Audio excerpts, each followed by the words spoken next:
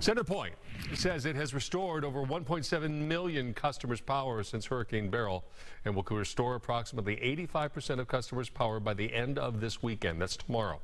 Frustration and doubt, though, is mounting for elderly and disabled citizens at an apartment complex that has had no power for 6 days. Fox 26's Jonathan Mejia reports from Spring. Residents at the Knightsbridge apartment here are wondering when will they get their power back. They are tired of living and sitting in darkness during these hot and humid temperatures. They're wanting answers from CenterPoint, but also the mayor. This is very hurtful and harmful, and we can't see anything. We have to go buy candles. We have to go out and buy food every day. Never up. It's been hot and disabled and elderly residents at the Knightsbridge apartments in Spring are going on day 6 without power.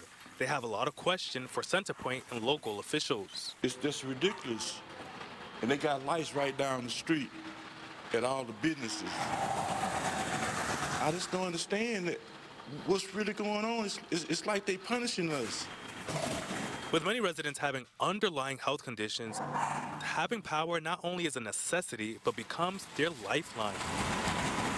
With no power, a lot of the medication things such like insulin right now, they can't keep it refrigerated. Some of the stores right now is not providing them with the ice. While more than 1 million people have had their power restored, hundreds of thousands still remain powerless, and expectations are not high for the residents at the Knightsbridge.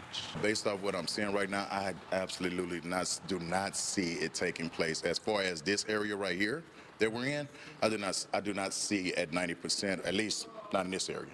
CenterPoint says they hope to have 90% of the power restored back by the end of tomorrow. Some residents I spoke with tell me they're hopeful, others are skeptical. Nonetheless, they want their power back and back quickly. Reporting in Spring, Jonathan Mejia, Fox 26 News. We have more of our coverage from Hurricane Beryl. You can download the Fox Local app for your smart TV. It is free and full of content, both Beryl and other things as well.